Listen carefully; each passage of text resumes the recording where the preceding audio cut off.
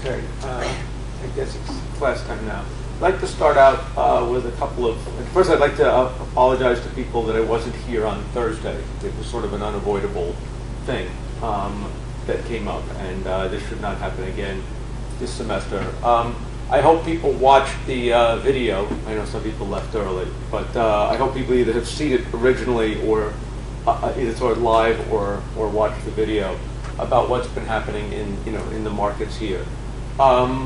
Did anybody have any comments after watching it or seeing it, or after? Remember, this was about that forum that the business school ran. Okay, about what were the sources of the problem and the extent of the problem, and there were like 5 business professors who were talking about that. I don't know if anybody had any reaction after watching it or hearing it or anything like that. You know, I found it very interesting. The thing that was interesting was, of course, that everybody had a different take as to what was happening and why it was happening and how bad it was or was not. And that's a sign that it was that it's a complicated thing, that not everyone, that very few people can really say they completely understand what is going on in the world financially. Okay? Has anything interesting happened in the world the last couple of, since we had class? Okay? I guess not really, since I guess last Thursday the stock market is back to where it was last Thursday. But there, in the intervening time, it went all the way down and it went all the way up. Okay, and complicated times we live in. Any questions about the world or anything like that? Okay, one other bit of, let's say, news that's I find kind of interesting, let's say relevant to this class the last couple of days, has been that, I guess maybe was it yesterday or yesterday, the Nobel Prize in Economics was given to a guy named Paul Krugman. And has anyone ever heard of this guy beforehand? The Nobel Prize was given out. It's given to a guy named Paul Krugman. And the only reason I want to mention this, Krugman, I think is his name. And the only reason I want to mention it is that he is the author of a column that appears in the New York Times twice a week. And he is always, in my mind, the most perceptive, most correct opinion analyst that I have ever seen.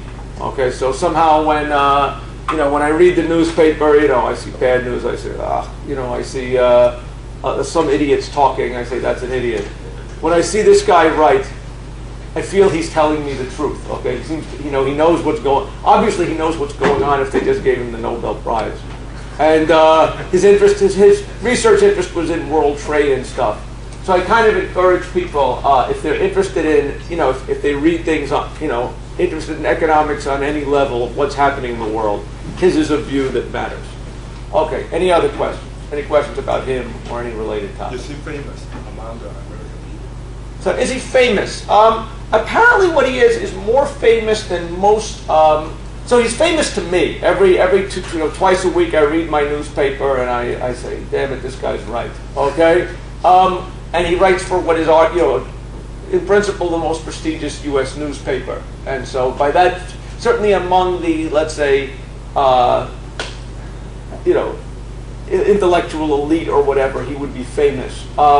With the man on, what percentage of the people have heard of him in America? I don't know if I would make a guess.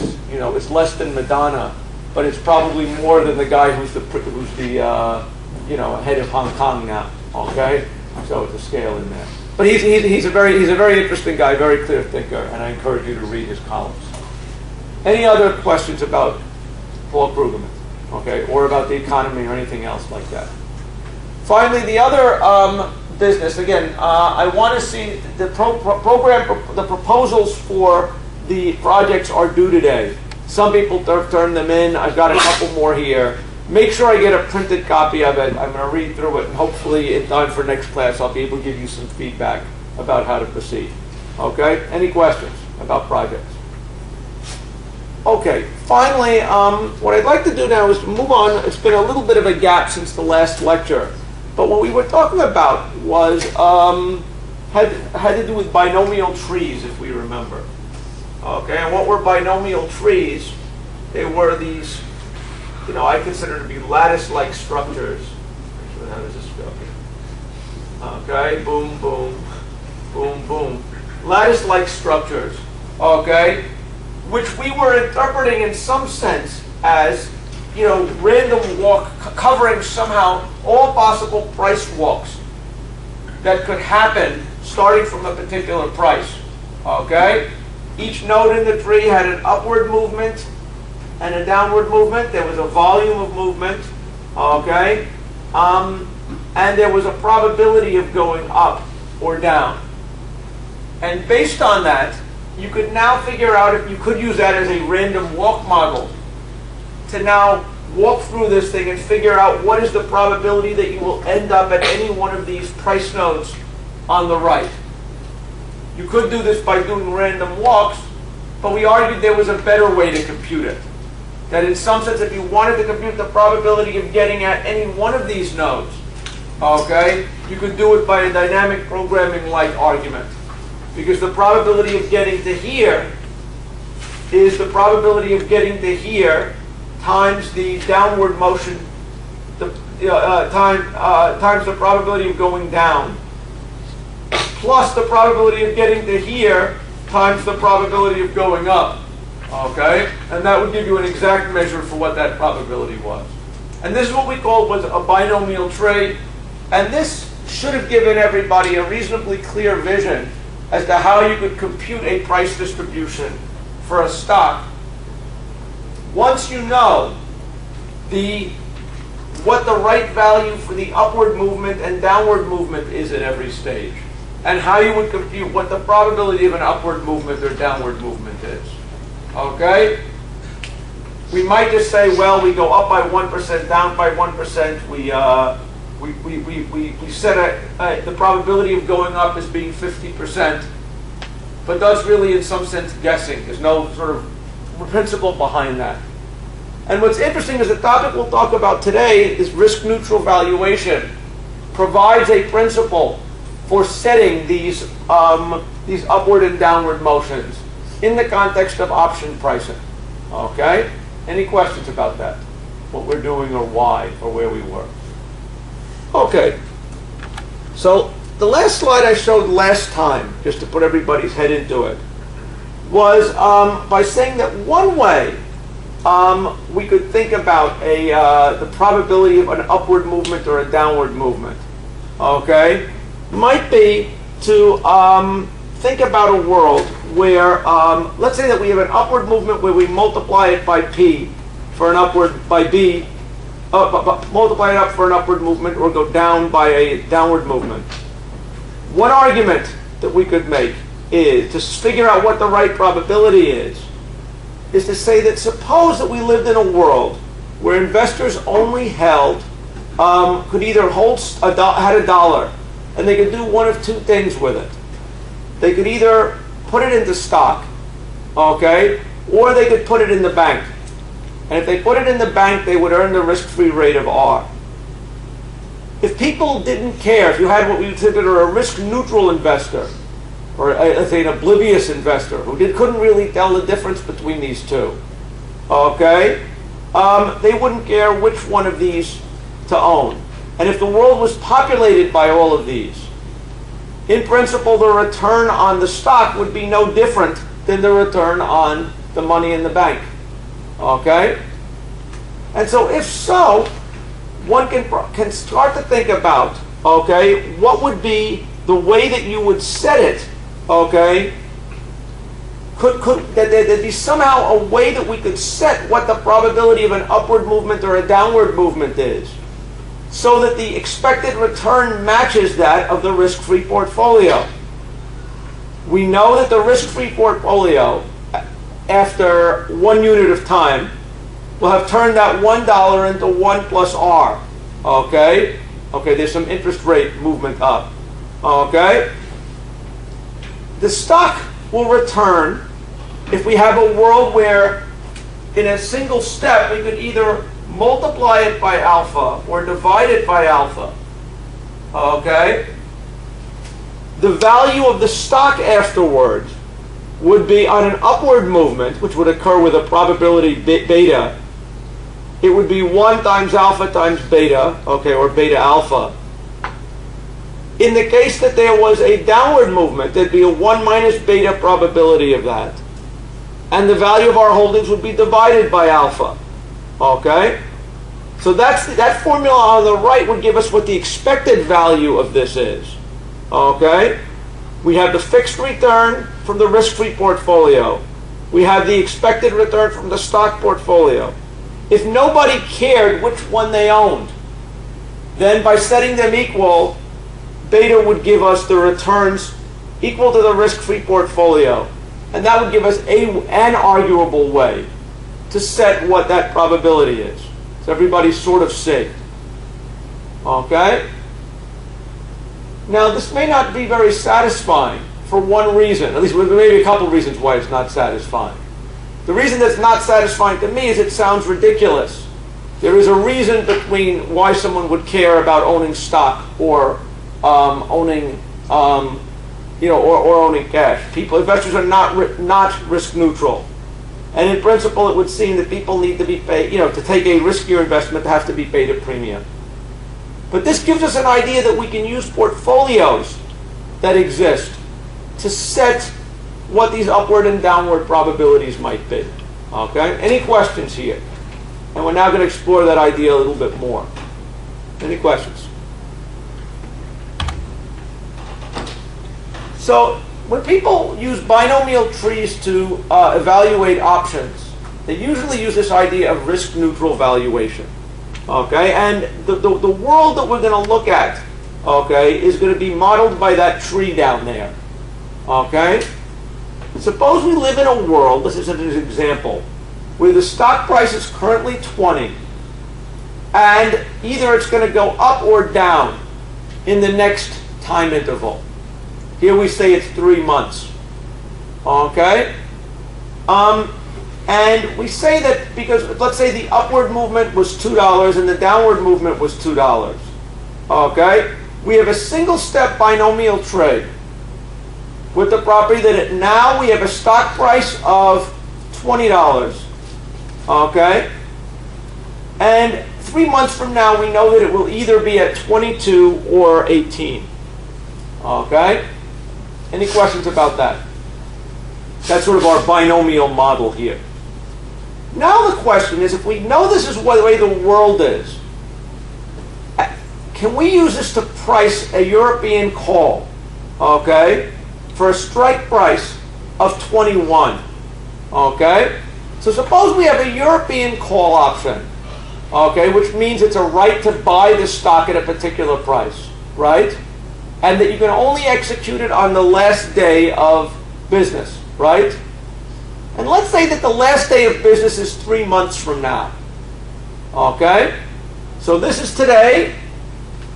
These are the possibilities 3 months from now. Okay? If we have a European call option, okay, with a strike price of 21, what would it be worth if the price went up to 22? Okay? What would it be worth? 1. Why is it 1? Well, it's 22 minus 21 is 1, right? The price at that moment when you could execute the option was 22. You could buy the thing at 21. The value of being able to buy it at that very moment when you buy it is obviously 1, right? Let's look at the downward movement, okay? The stock price is 18. It is now at the moment when you can execute your European option. You have an option to buy it at 21. What is this European option worth? It's worth 0. Why is it worth 0? Well, you have a choice. You can go to the store and buy the stock for 18, or you could pay somebody else $21 for it. Okay, the right to pay the $21 is worthless, right? So it's clear that we can evaluate the value of the option at the rightmost part of this tree, right? The question is, what is the value of the option here? Okay, the time that it's interesting to buy the option is 3 months before the expiration date, right? what would be the value of the option? And if this was the world we lived in, okay, we know everything we need to know to price that option except one thing. What is it that we don't have yet to price that option? You say the interest rate? The interest rate might be helpful. But what's the thing that clearly is helpful to know right now? Okay? What? The probability of going up or down. Okay? Is that what you said? Okay.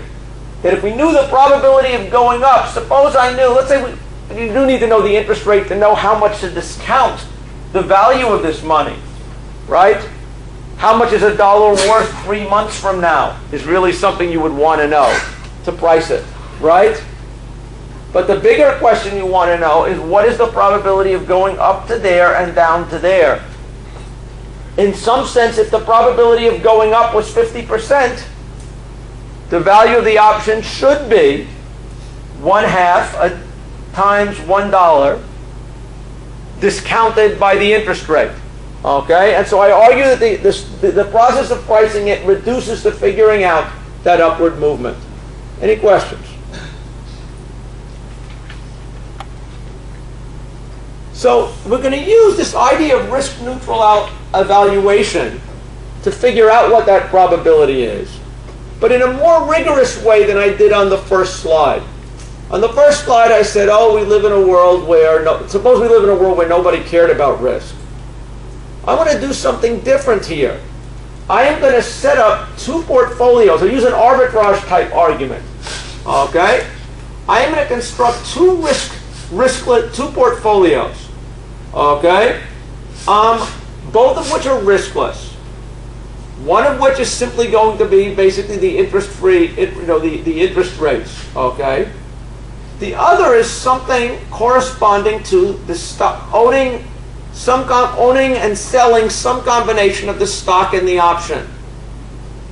If I can argue that both of them are riskless, I know what the value of the return of the, if I argue that both of these portfolios are then riskless, I would then know what their return is. If one of my riskless ones are defined in terms of things that I know and the price of an option, I can then use this to solve for the option price. Okay? And that's basically the idea that we're going to be using here. Any questions? Let's make that more precise. Okay? Suppose we are back in, and maybe I should draw this on the board here. Here, our choices are in one state. Okay? We are here. We're at $20. We have a choice of going to 22 or 18. And the strike price of the option was 21, if I remember correct. Right? Let's go back and look at this picture a little more closely. Suppose I buy construct a portfolio of where I buy delta shares of the stock, and I sell a short position in a call option. Okay? So let's remind us what that actually means. Okay, what is a call option?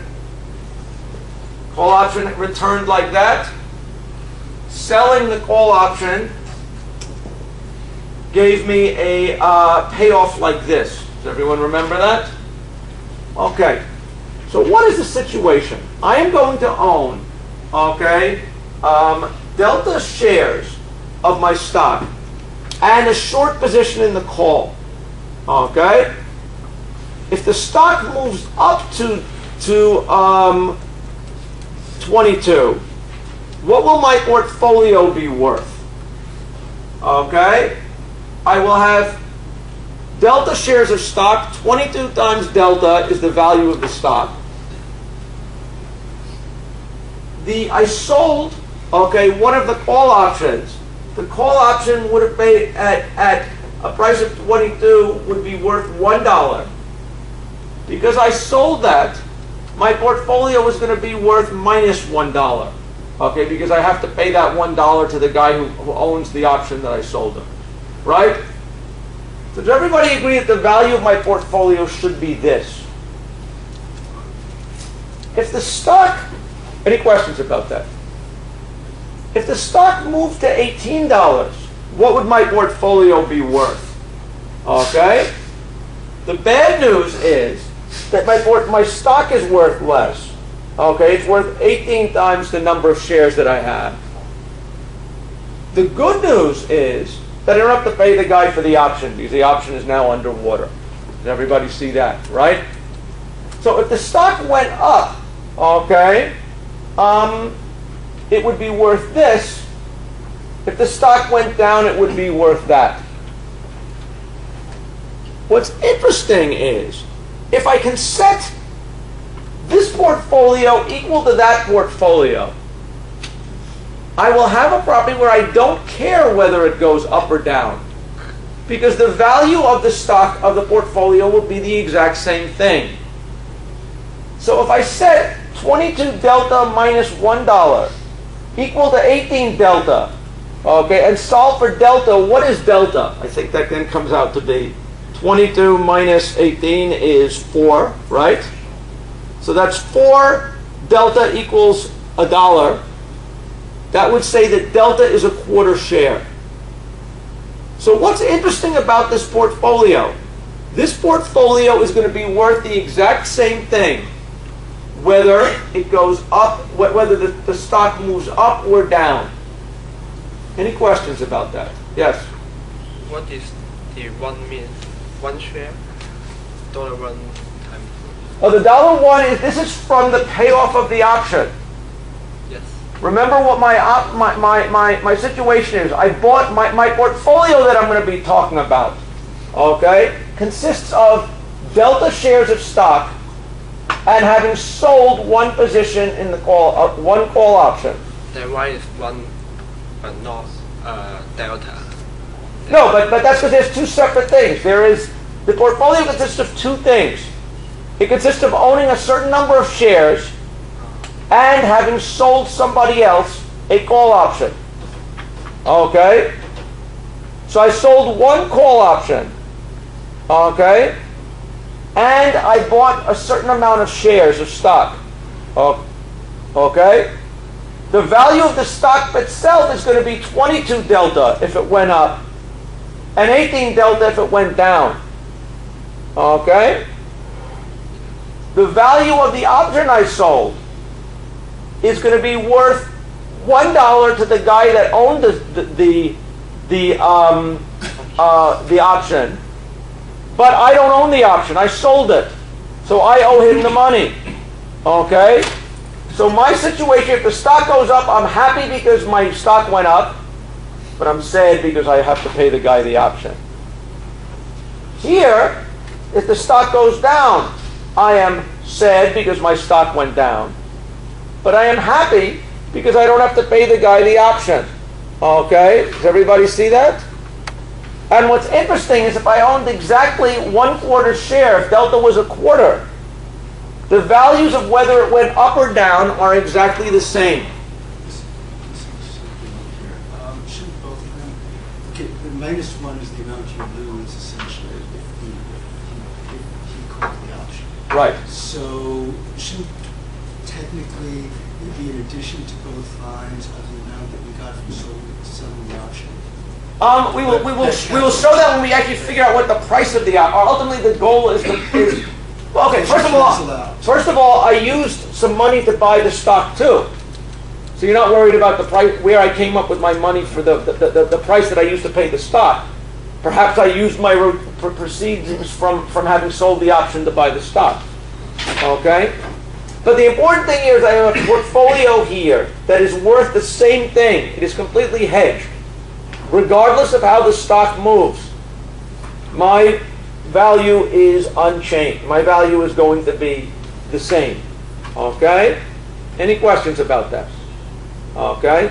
So that option means I have $1, which means I can buy no matter how much stock I bought for 21. Well, no. I'm not saying anything about whether. I'm not saying how I created this portfolio. What I just want to say is that having had this thing, I mean, I haven't told you what the value of it is. I haven't told you how much it cost me to set up. That I don't care about. The interesting thing is that if I do buy a quarter share of that stock and then sell it, the interesting thing is you guys are all nervous. You wake up every morning, the stock market, did it go up or down? This guy can sleep like a rock for the next 3 months. He knows exactly what his value is going to be 3 months later. That's what's interesting about the portfolio. Okay? That seems like a surprising thing. Okay?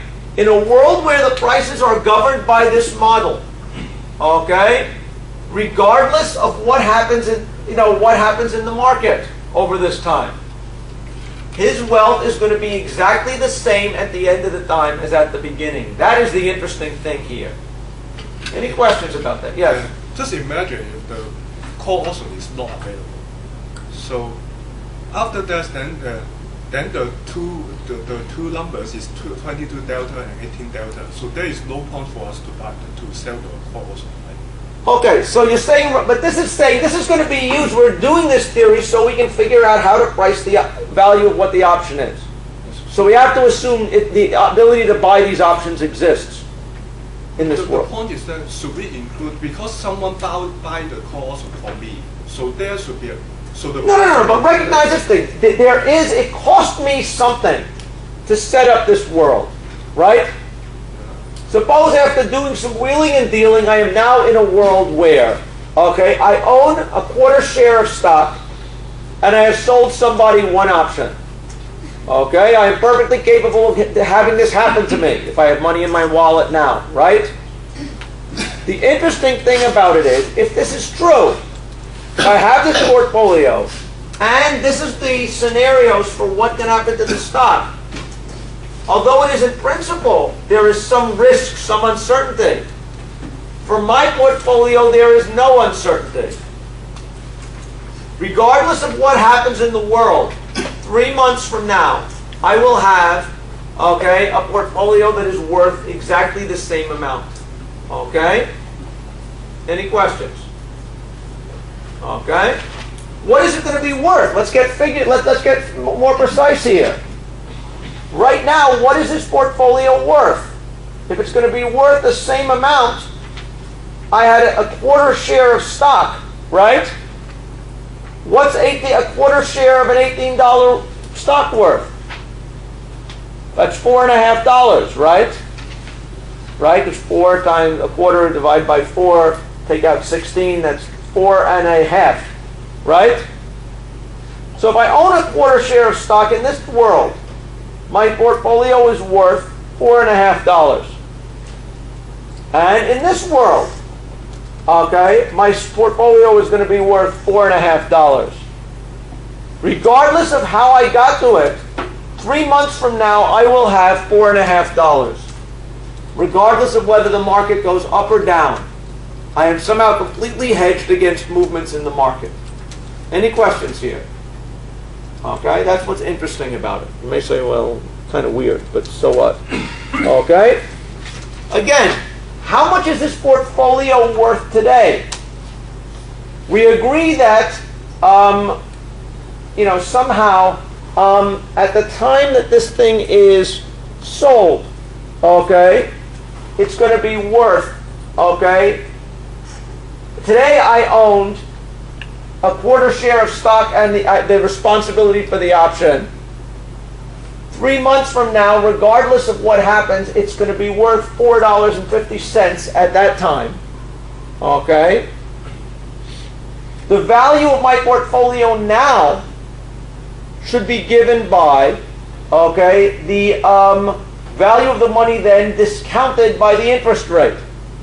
Does that make sense? If you want to figure out how much is this portfolio worth, regardless of what happens to the market, okay, it is going to be worth $4.50 3 months from now.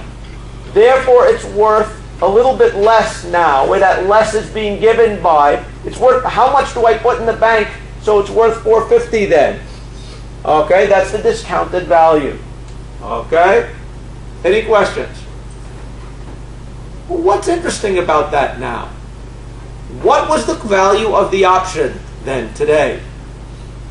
We know that today, okay, I bought a quarter share at $20, okay?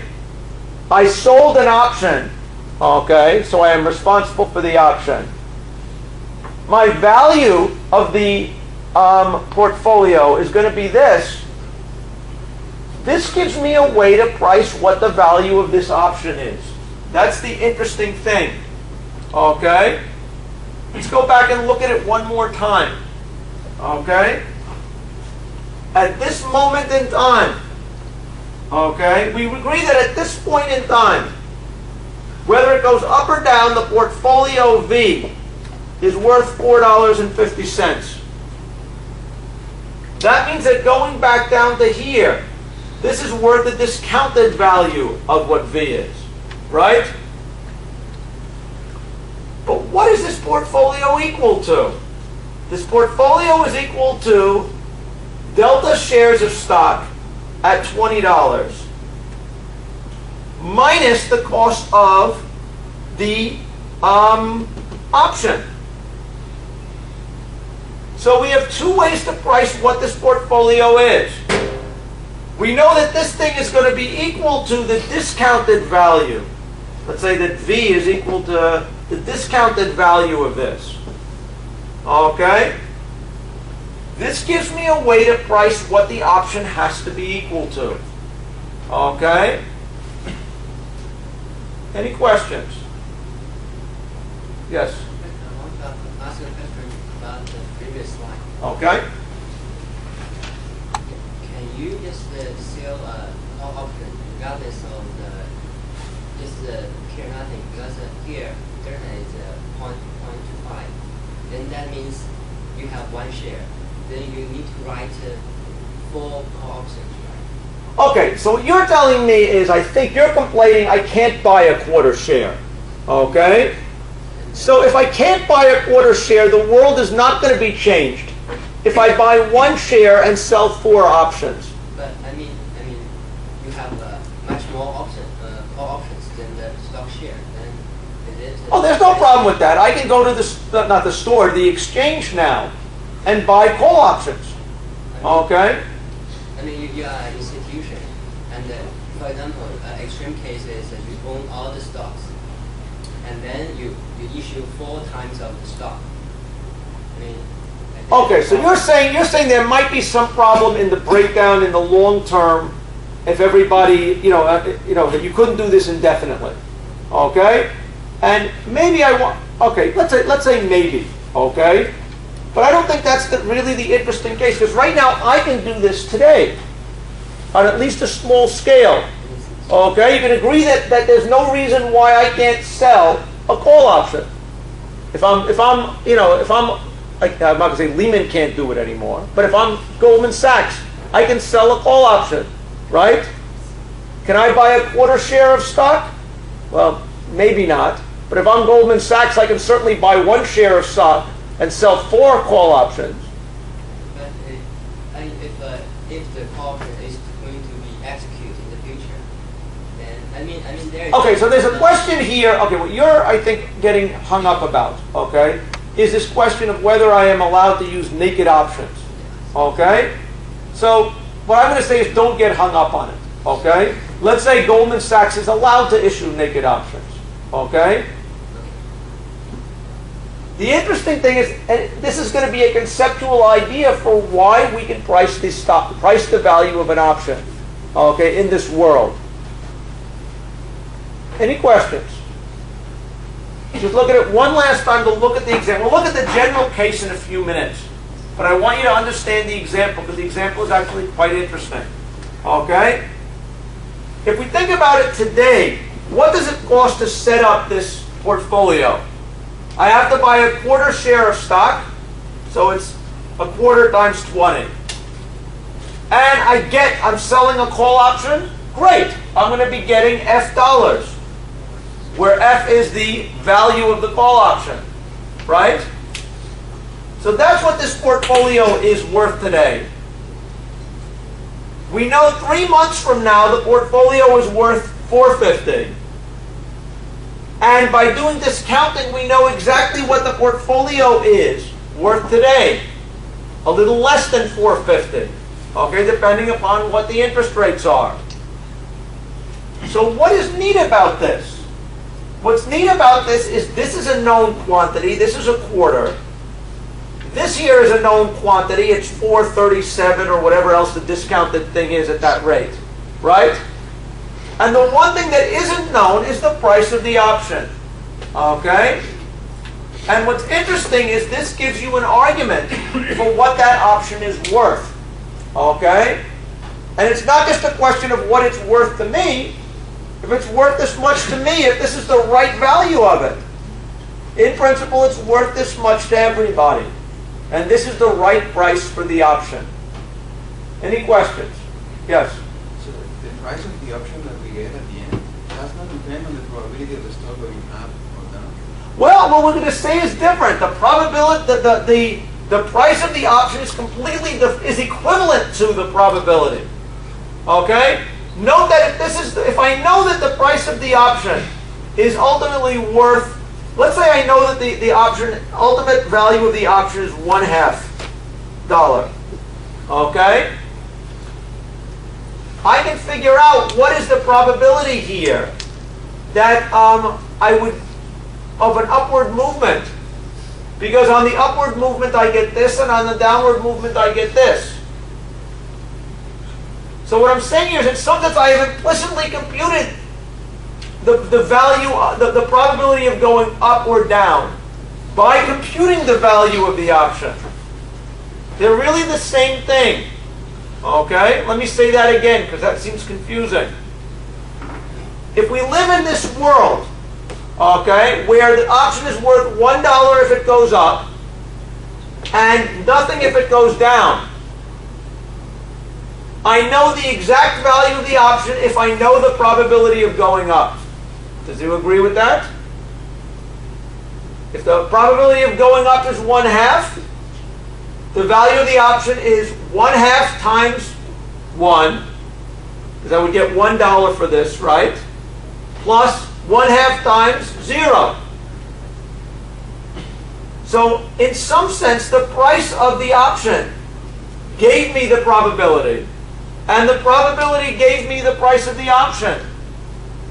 What I have done is show you a way to compute the price of the option, which is equivalent to telling me what the probability is of going up. Any questions about that? But in that expression, it does not involve any of the probability. So I mean 20 delta minus F is equal to V. Yeah. Because V is not calculated with use of any of the probability, and 20 delta is not involved in the probability, that means the option price is also not involved in the probability. That's actually the interesting thing here. Somehow the option price does not require, finding the option price here did not require finding the probability. That's the interesting thing here. Okay?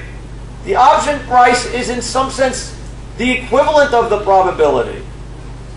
But we did not need to know that probability to compute the option price. Okay? Yes? You come up page 18, right? You pick the possible outcome is 18, right? Right? That's just kind of... Okay, so you're saying, well, how do we know the future is going to play out like this? Okay? No, what is your question? No, I'm just saying the V is actually a random thing in a sense because you just showed me the start will be 18, right? So you come up with the V, and then you calculate the other value. Okay? But is it 18 is a random thing you pick? Okay, so no, so basically what the 18 comes from, we assume that we are in a world where the price, in a binomial tree world, we have at any time step there is an upward probability, there's an upward possible movement, there's a downward possible movement. Here we assumed the upward movement was 22, there we assumed it was 18. If we live in this world, okay, we can figure out what the right probability of upward movement is through this argument. Okay? or equivalently, the value of this option. And maybe that's the better thing to think about, because that's really what we care about, is the value of the option. Okay?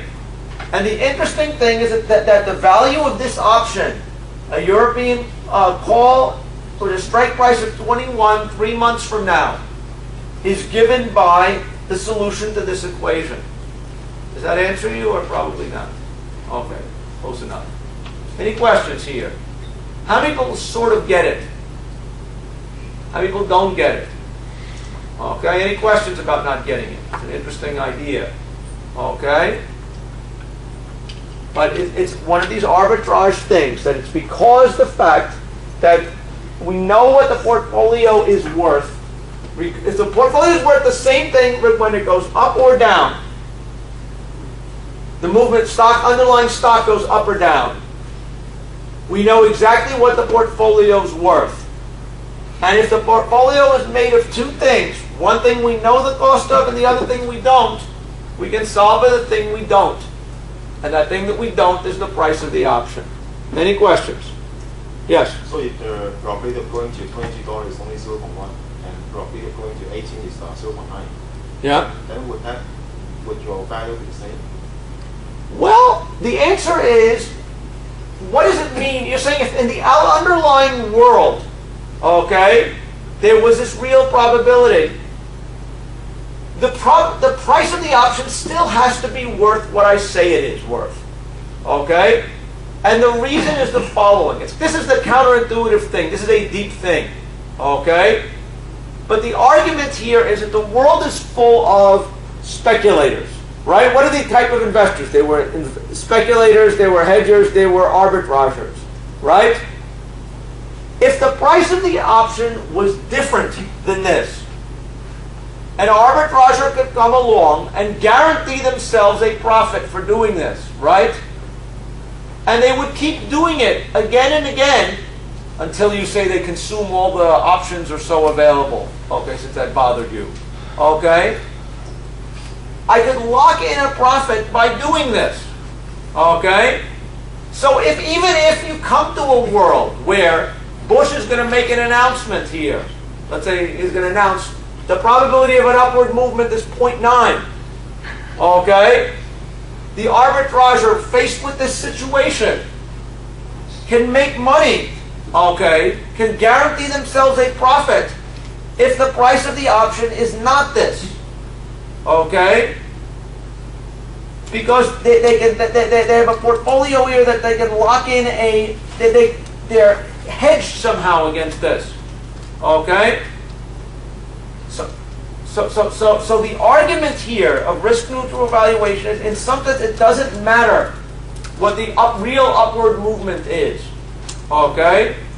We can price what the option is worth based on what the arbitragers would be able to do, okay, if it wasn't priced this. Any questions? Here you made assumption that the upward probability is equal to the downward probability. No, I didn't. That just fell out of the analysis here. Because you have the equal, you have there you have a 22 delta minus 1. That's just a numerical phenomenon in the example. That is not. We'll walk through the general case and see if you still believe that. Is it? Yeah, sorry. Is it? Okay. I believe, because my understanding is here you have the basic assumption, like what is that? It's a 50-50. And if the underlying is not 50-50, I think you need to change the formula here, and then to get the right price. No, first of all, in this case, there's no reason why it is 50-50. Okay? It depends upon what.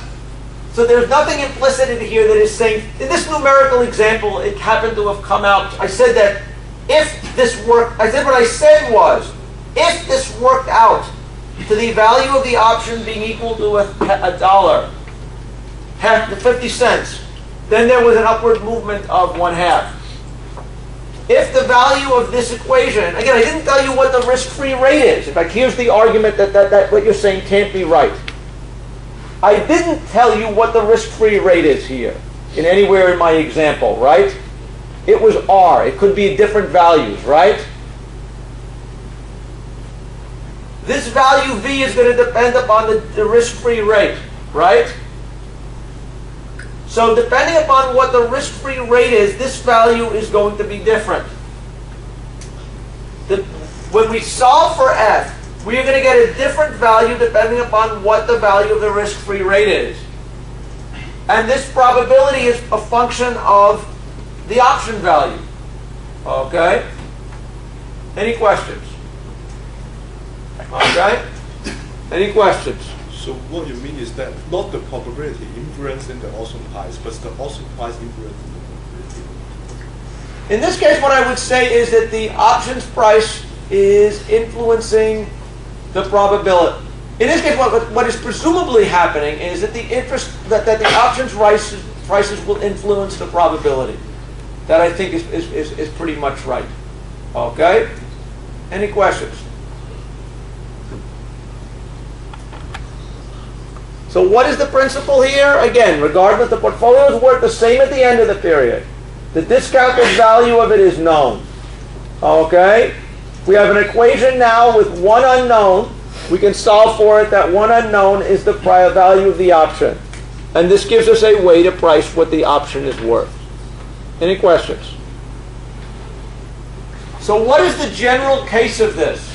Okay, let's look at it now in the general case, not the example. In general, if there is an upward price movement, the value at the option at the end of the, the value of the portfolio, okay, is given by the stock value initially times the upward movement times the number of shares I have minus, okay, the value of the option on an upward movement. Okay, that would have been the $1 in the example before. Okay, the 22 minus 21. Okay? If there was a downward price movement, okay, the value of this would be the initial stock price times the downward movement times the number of shares minus the value of the option if it goes down. Combining that, I now say that if in fact we want to figure out how many shares of stock do I need to own so that the value at the end is identical, I set delta, I set this equal to that and solve for delta, I get that expression. Any questions? The present value of this delta, so now I have the portfolio, the value of it, okay? Okay, I have this thing, the up value and the down value. Okay.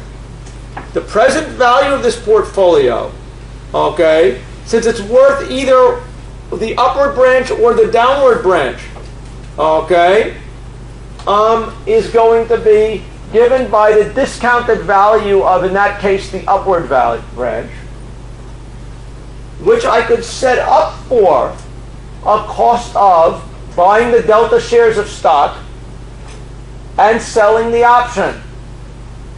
Okay? So now everything is known in this expression.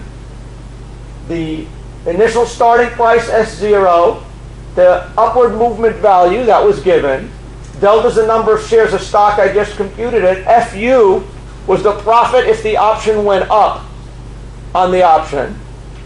Okay? The only thing that is unknown is F. If the present value of the portfolio is this, and I can set it up for that, it means that they're equal. Okay? F, I can solve for F, and now this is what it is. Okay? Any questions? And to interpret this as a probability, because F is also equal to, the value of the option would be known if I knew the upward or downward movement probability. Okay? Once I know the value of F, I can solve for, in some sense, this probability of movement. Okay? And this would be, if you solve for beta now, you get that beta is equal to basically the e to the interest, the amount of the e to the RT minus the downward movement, okay, of the stock over the change in the upward and downward movements. Any questions about that? Okay? Any questions? This is an interesting idea. Now, what happens if you do this? What is the expected price movement of the stock? If you go through and think about it, based on this argument, I could go and figure out, if I know what my upward and downward movement is, I could go and figure out what is the probability of an upward movement or downward movement at each step of this computation. If I now go and compute my binomial tree using those probabilities, and if this is the stock price, what would be the return of the stock price generated by these movements? It turns out that that these price movements, okay, would reflect the stock growing at the risk-free rate. Okay? Somehow that is the assumption in this model, okay, of what is happening, okay, to the price of the stock. Okay, if you assume these probabilities. Okay? Any questions? Okay? So the way to think about what actually the value of an option is, as computed by this model, it's the expected payoff in a risk-neutral world where you discount the value according to the risk-free rate. Any questions about that? Okay? So this model will break down if we have, for example, B probabilities are moved. If you have what? If we have B probabilities, for example, for 22 and 18, we add another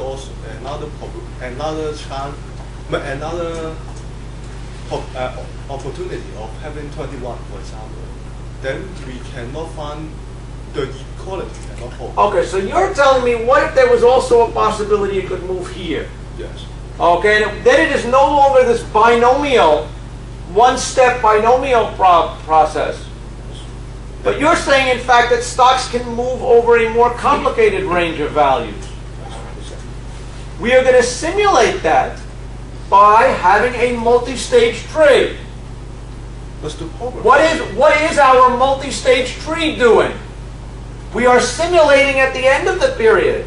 We get a distribution of many possible values the stock could be at. Right? Okay? That is why we're going to have a binomial tree here. Okay? Is that we can in fact get the richness of having lots of intermediate prices by thinking in terms of still binary upward and downward movements over small periods of time. Any questions?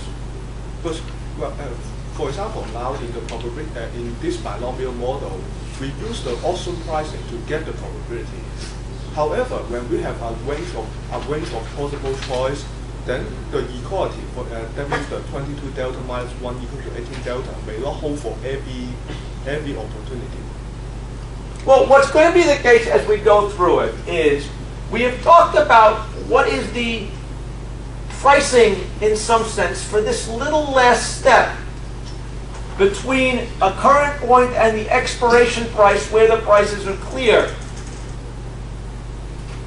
We are going to go working backwards to determine this for longer periods. Okay? Actually, I'm not sure if that answers your question. Answer your question one more time. Or follow through with what you follow through. In the binomial tree model, Yeah. we compute the auction price, and then use the auction price to deduce the probability. Let's think, what is our goal here? Your goal, fundamental goal, is not to figure out whether stocks are going up or down. Your fundamental goal is to price options. That is why we're going through this whole business. Okay? So the way that you should be excited about this is I have given you a way to price an option. That is the exciting thing. Okay? And that it didn't require you to make a judgment in some sense about what the probability of going up or down is. Figuring out if it's going to go up or down tomorrow is a tricky business, right? Is Google going up or down tomorrow? Who here's that? What's the probability of it going up or down tomorrow? Okay? I don't know how to figure that out in some cosmic sense. Okay? If I did, I would be investing in the stock market. I would know the future, right? Instead, what we are doing is finding a way to price the option without really knowing what it's going to do in the real world. by observing that if the price was not this, there would be arbitrage possibilities that would drive the price to this. That is sort of what the argument is. Okay? So the thing to get not hung up on is not what is the probability of an upward movement. Because ultimately all that we are computing, if you think about what these probabilities mean as probabilities, they're just going to generate growth at the risk-free rate. Okay? The more interesting thing is that it gives us a way of pricing what the option is. Any questions? Okay? So again, this is what we've been saying and getting hung up on. Okay?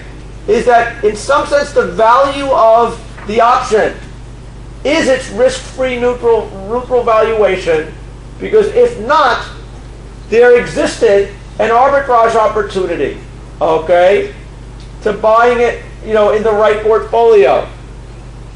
If you think about this portfolio, my portfolio was going to be unchanged, okay, over time. The value of it was going to be, I know what the value of it is, okay, if I have this thing, if the price was substantially different, I have a buying opportunity or a selling opportunity for that option. Okay, so that I can lock in a profit regardless of what happened. Any questions?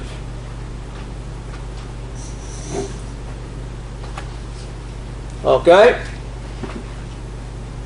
So if you buy this theory is good because it gives you a way to price the option after a one-step trade. Now the problem is, as you've said, you probably think it's pretty hokey to think we live in a world where this price can either go up or down a fixed amount. Okay, and that's not what's going to happen over 3 months in reality. The truth is, we can extend this idea by building a bigger binomial trade to give us as fine a gradation as we wish, okay, of stock prices, and use this argument, okay, to price the option appropriately. So let's think about what the world is. If this is the price where the option is, let's think about our world. This is the expiration time, date, for our European option. This time period, again, remember, if we think about this as moving through time, this is today, the leaf level of our binomial trade was the expiration date for these European options, right? The value of the option was clear at the expiration date, okay? Because you knew at that point if it was in the money or not, and you could sell it and act on it immediately. We used our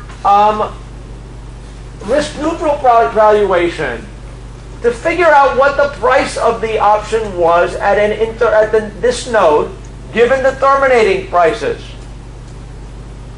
We could do the same thing for these two prices. We know the price of the option at this point and this point is clear. That will define what the value is here. If so, we're now in a situation again where this is not the closing time, this is before the expiration date. But we know what the value of the option is worth at this point. We know what it's worth at this point. We can play the same game we did before to figure out how many shares of stock do we need to buy to create a risk-free portfolio, so we could price the option at this point, given the values there and there. Okay? And this is going to give us a way that we can price the option over this entire binomial trade.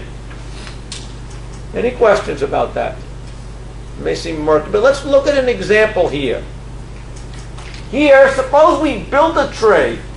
The upward movements we defined here was an upward movement of, it looks like in each case it was a 10% or, well, there's an upward movement. It can either go up to 22 or down to 18. The stock price, it started at 20. it went up to, up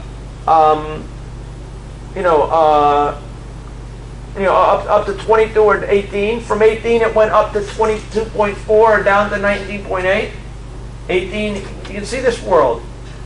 If this was the expiration point, if the price of our call price was expiring at 21, which is what we had the European call, right? It was 21. The difference at this point between 24.2 and 21 was 3.2. At this point, if the price hit here, the value of the option was clearly 3.2. If the price was here, it was less than the strike price, the option was worthless. Worthless. Here it is known. By computing our formulas now, we could figure out what the option was worth at this node, what it was worth at that node. By working backwards now, we know I have exactly the same information here as before.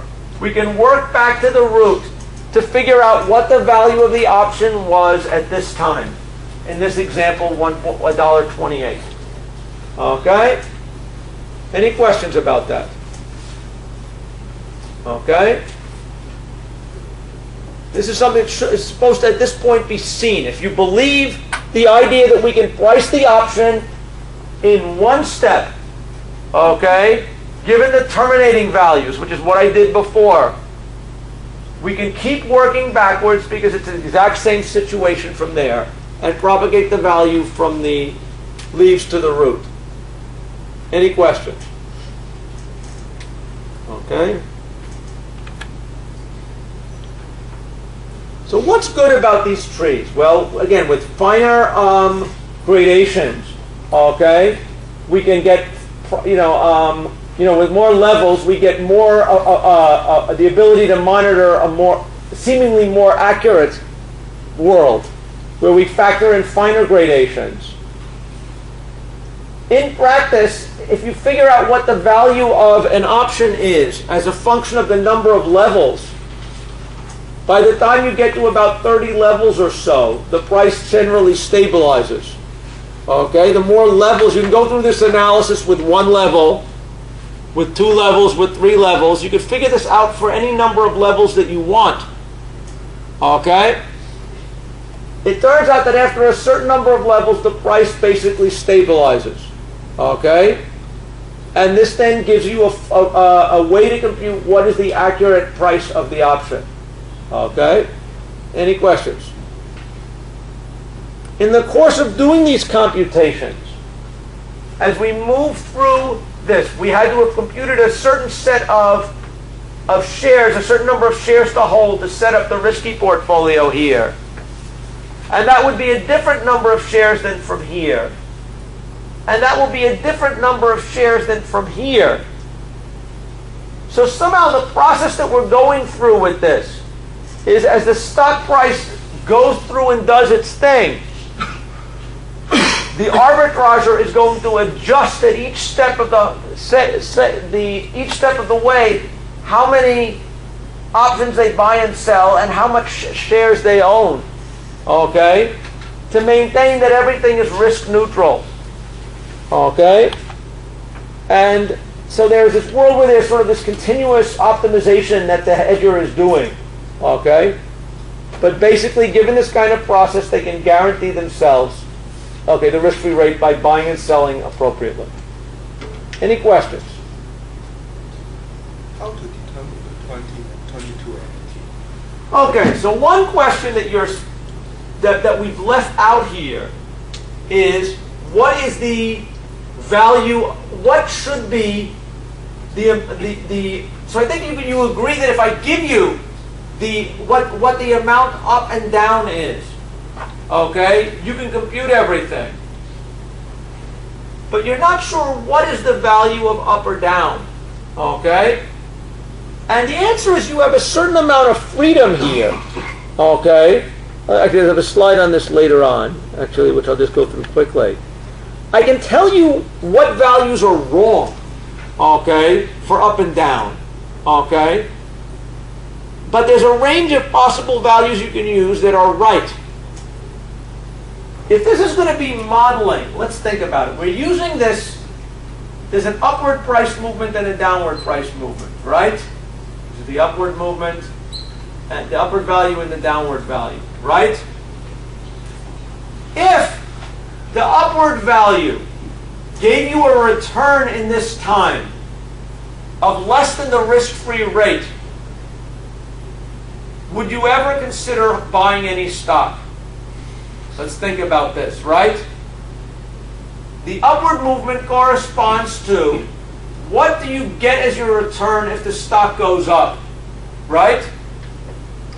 If the price of the upward movement, the value of it, was not greater than what you would earn in the risk-free rate, under no condition would you,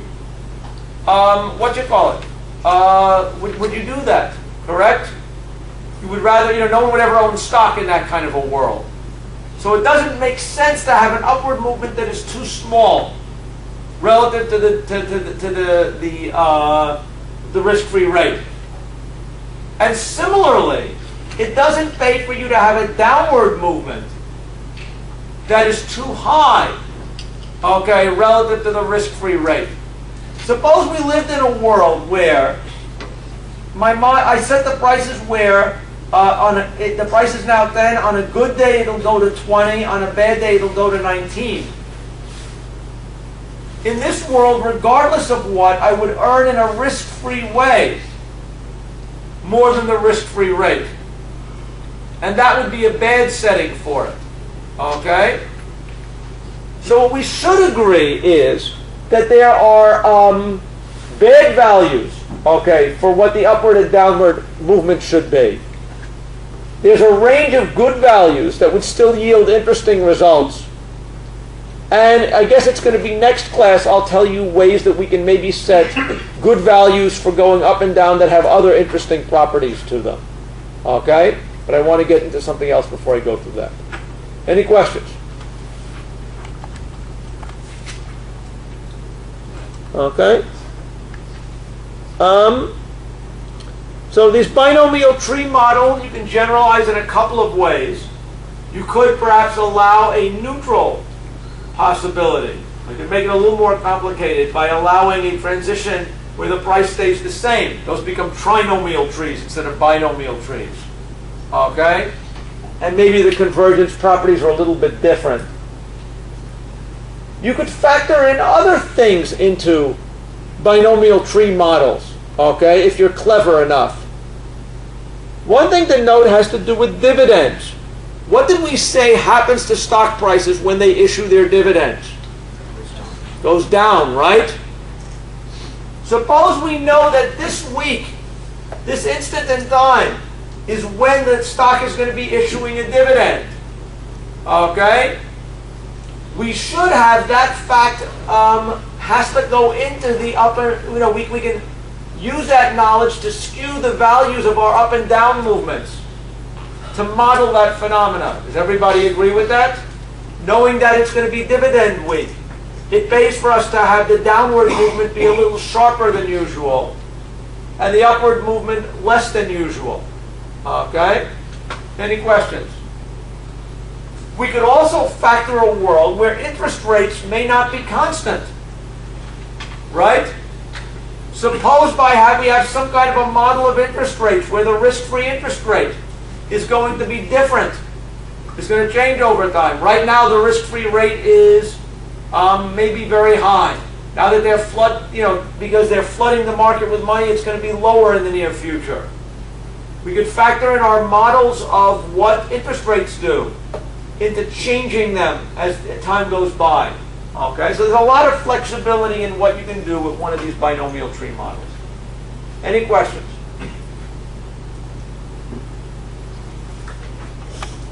Now, the other thing that is important here is that there's enough flexibility in the idea that we can price American options. Okay? What was the difference between an American option and a European option?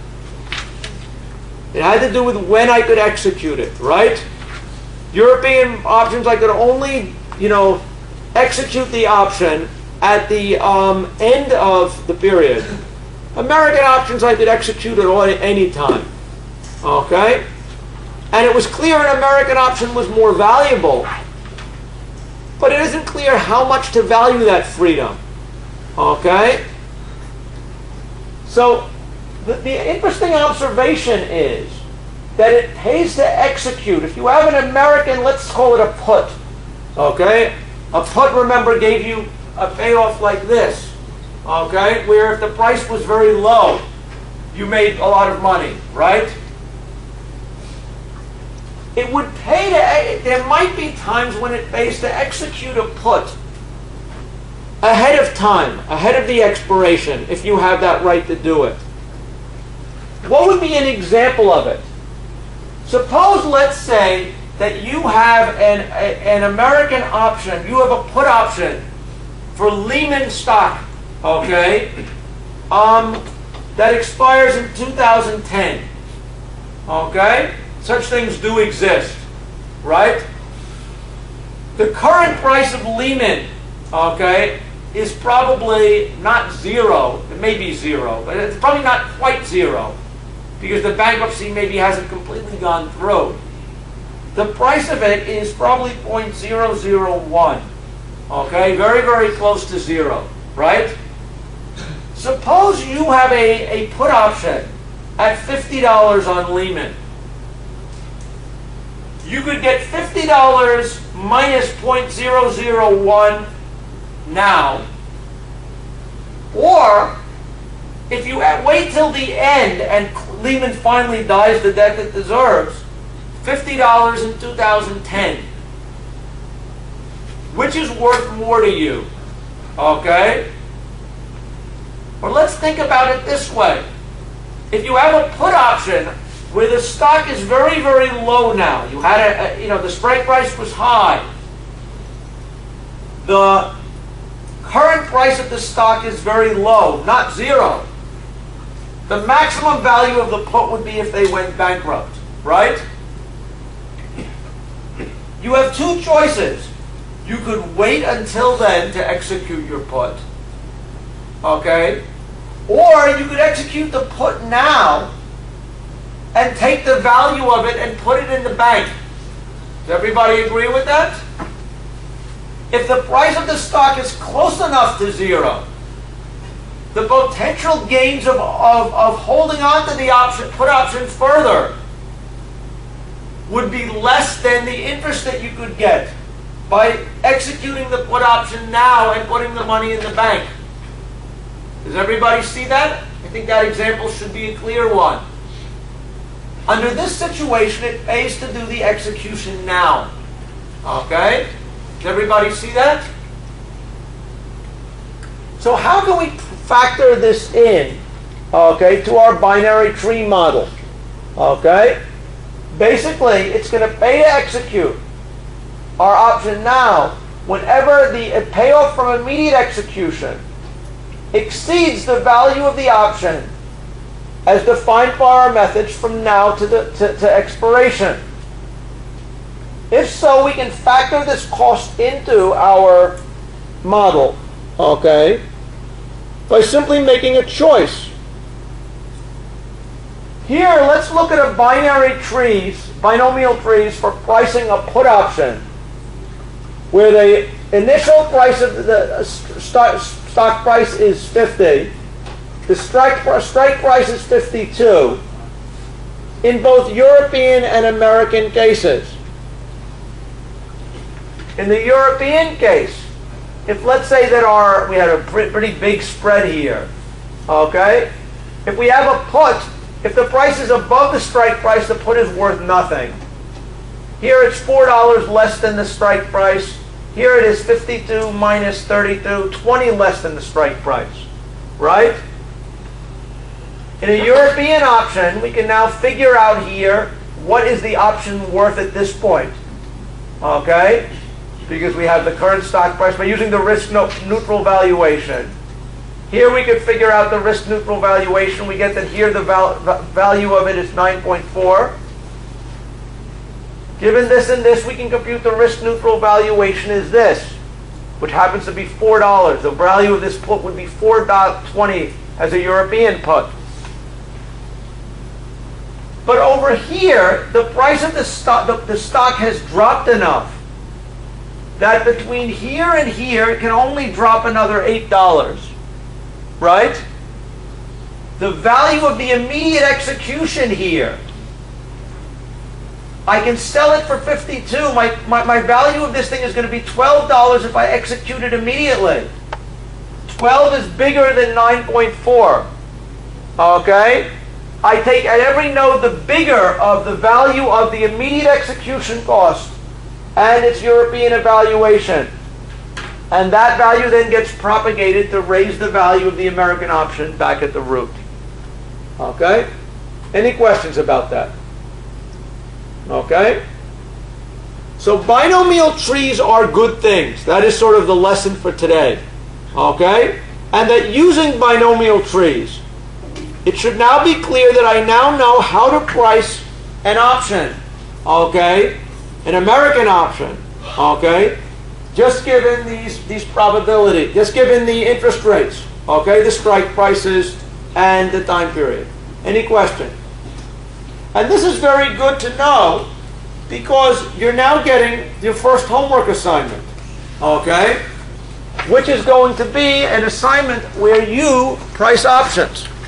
Okay, so I'm going to pass this out. Just talk about this for a couple minutes, okay? Basically, with binomial trees, I have now explained enough that you can now write a program, in principle, to price call and put options. Okay, you know all that you need to know to build the binomial tree one.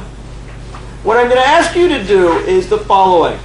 We have set up a database, or not a file, of hundreds of options that were for sale on a particular day, okay, in 7 different stocks, okay?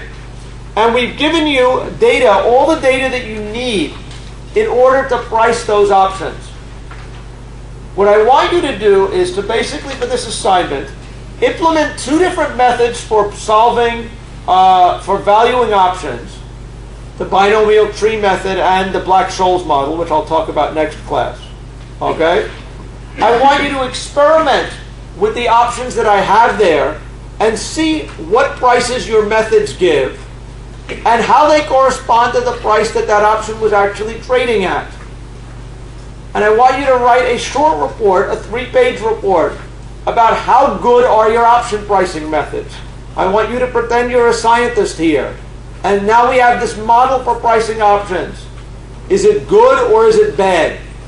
Okay, how sensitive is it to different things? Your assignment is going to be to implement it and implement the methods, run them on the options that we have, and tell me how good or bad your methods are. Any questions? Okay? Any questions about the assignment? Okay, look at this a little bit more. You can ask questions next class if you wish. Next class we will talk about the Black-Scholes model. And one last question. Okay, any questions? Because if there's any questions, this will take, this will supersede what I'm going to say. So any questions about the assignment or about what we did today?